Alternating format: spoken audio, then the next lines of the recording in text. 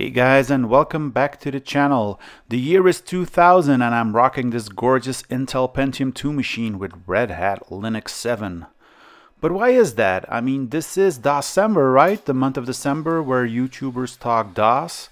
So what the hell am I doing here with a Linux machine? Well, let me tell you. Now, I have to say I've always had a thing for Linux. I mean, the login prompt, excuse the localhost login and the S word because my on-screen display of this monitor is broken and I cannot adjust the screen alignment here. But I just love the fact how everything looked complicated in Linux. I mean, searching through log files and seeing all these low-level details of the system, it was really impressive, and it really played into my inner geek.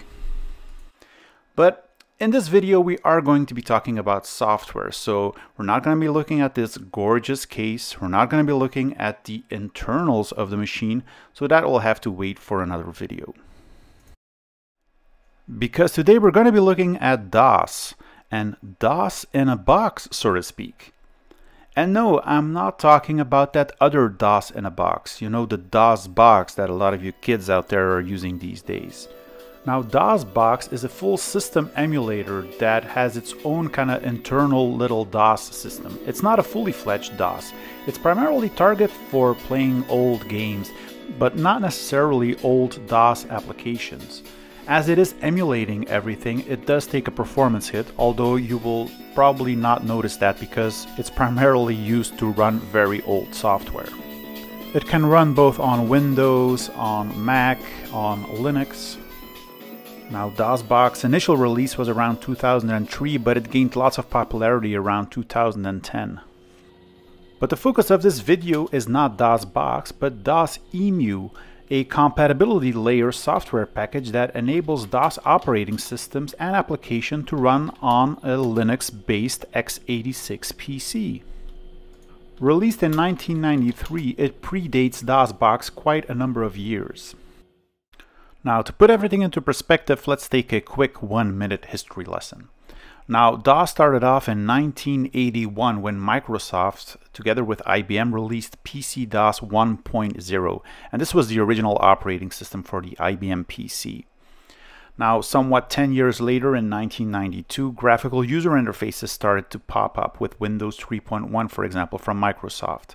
But DOS was still very popular because at the very height of its popularity, around 1994, Microsoft released MS-DOS 6.22, a DOS operating system which is very popular today in the retro community. Now, around 1996, you saw a lot of open source operating systems like Linux gaining a lot of traction. But also on the DOS front, you had FreeDOS, which released its first alpha release, the 0.05 release in 1997, providing an alternative for Microsoft DOS. Now, Windows 98 was kind of the last operating system from Microsoft that still featured a full MS-DOS environment, because at around 2000-2001, with the release of Windows XP, Microsoft kind of dropped the DOS support altogether. Now, the FreeDOS project still gets updates even today, and it provides an alternative operating system for DOS. So yeah, in this video we're going to be looking at this kind of 1996 to 2000 time period where DOS emulation on a Linux environment was kind of a thing. Now, to start our journey, we need to say goodbye for now to this 2000 Pentium 2 based system running Red Hat 7, because the story actually starts with Red Hat 4.1 in 1996 when I discovered that it shipped with a DOS and a DOSX command. Now, this was pretty amazing that this was shipped with a standard Red Hat installation, but as I was executing the DOS command, nothing happened. The only thing I noticed that it was trying to access my floppy drive for some reason, but I didn't get any output. When I executed the xdos command, I noticed that it was expecting a floppy disk to be inserted. So, not really having a clue what this DOS command was all about, I decided to insert my Microsoft DOS 6.22 disk into the drive and execute the command again. And sure enough, as the computer was accessing my floppy disk, I noticed that a window appeared on my Linux desktop. And it was indeed DOS in a box. It was actually booting MS-DOS, which was on this floppy drive, into my Linux environment. And You know, the thing is that you have a complete DOS environment here. I have a C drive, which is mapped to my Linux home folder, so I can immediately access all files there. I can launch not only games, but I can also launch applications like this Norton Commander here. Now I have to admit, this is a very early version of DosEmu, and not all applications play well with this version. Check It, for example, doesn't really want to start because I'm guessing it does some low-level hardware interfacing, which is not supported by DosEmu. And I also noticed that certain text mode applications like this edit didn't work well in a Linux terminal. So if we want to take DosEmu to the next level, we need to swap in this machine for a more modern machine. And this is where this Pentium 2 with RedHat 7 comes into play.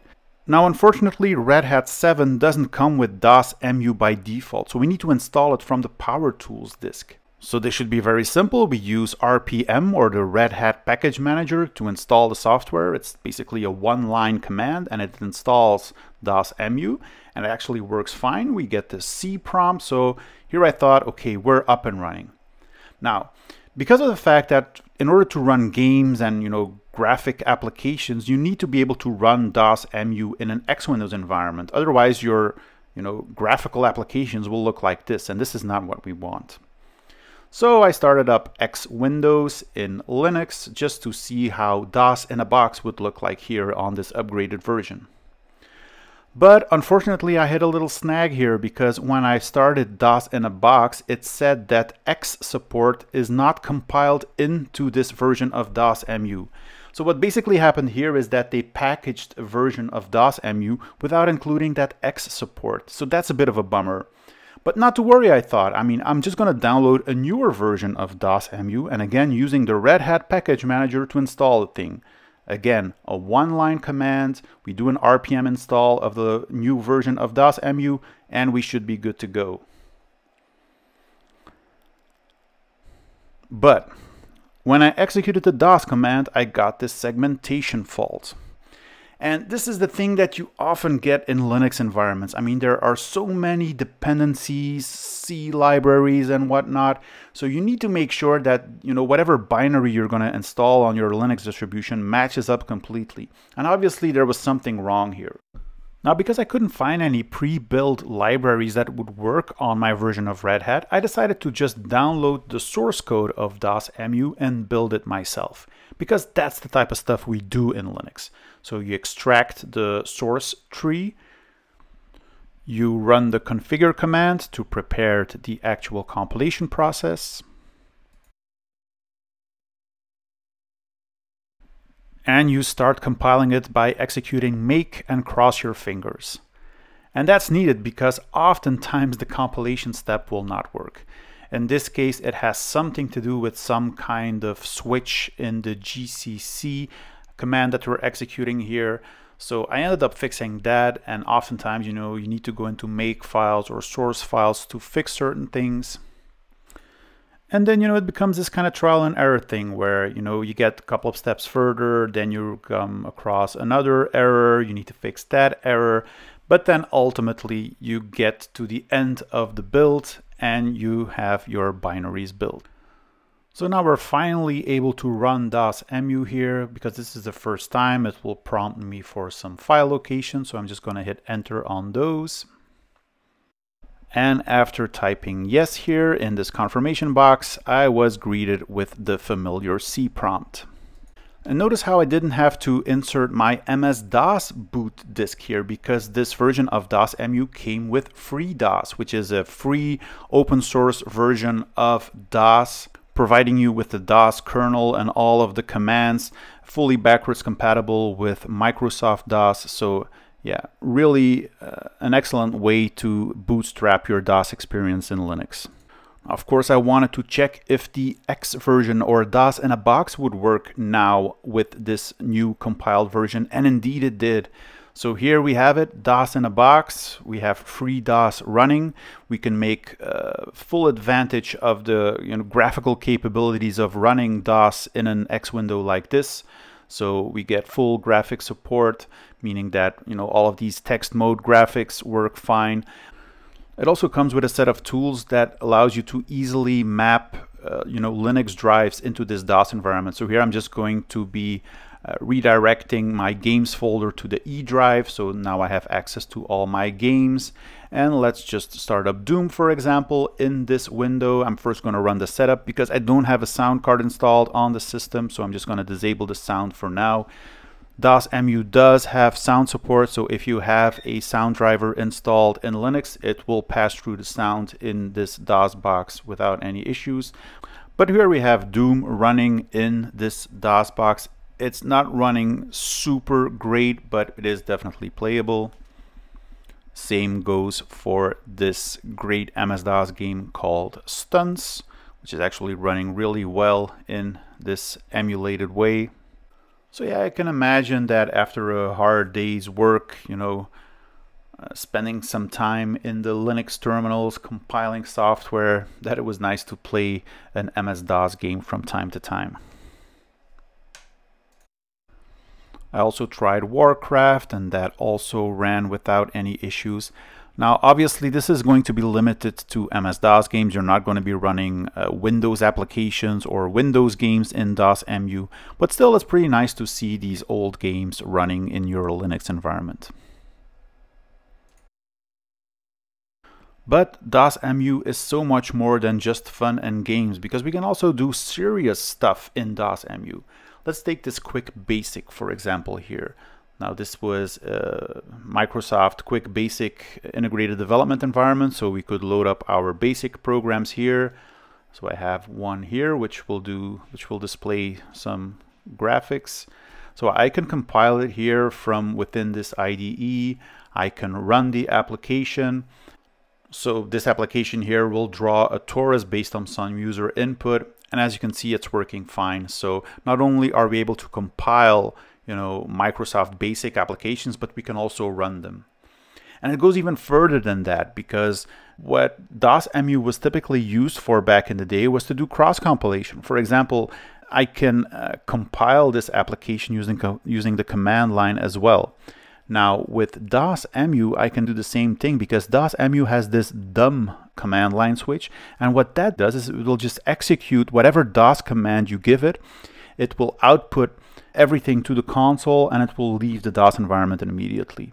So here, for example, I'm just executing the dir command, and I can actually pipe the output to a file on my Linux environment, and DosEmu will just load up MS-DOS, execute the command, redirect all of the output to the Linux terminal so that I can capture it very easily.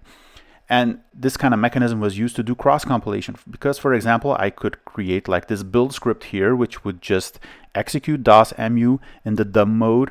I would execute some commands in DOS, and then because I have access to the file system as well, I can actually pick up an MS-DOS executable from a compilation process which was started in DosEmu. So let me just execute this build command here from my Linux terminal.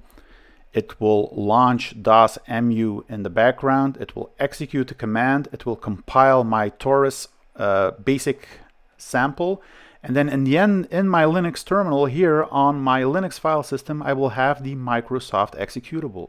So this is a really nice feature that you can kind of integrate DosEmu into existing environments. Now, one final thing I wanted to show you real quick was networking support. So I have an MS-DOS version here with MTCP installed. So it has an MTCP config file. Now, MTCP typically works with a package driver, and DosEmu is kind enough to already load up a package driver in this MS-DOS environment. So what this basically means is that this MTCP configuration, for those who are familiar with MTCP, know that this works with a package driver, and the actual tools that come with MTCP simply work. So I can get an IP address in my DOS environment, I can ping the network, and all of that stuff just magically works within DosEmu, so that's pretty cool. Now, I also wanted to show you that you're not only limited to running FreeDOS in DosEmu. So by simply changing the configuration of DosEmu, I can have it point to, for example, an MS-DOS 6.22 installation somewhere. So it's just a matter of swapping FreeDOS for Microsoft DOS, and you are good to go.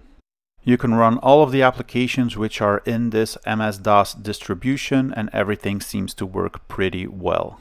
You can configure the amount of memory that you want to expose, the CPU identification that you want to expose, and lots of other stuff.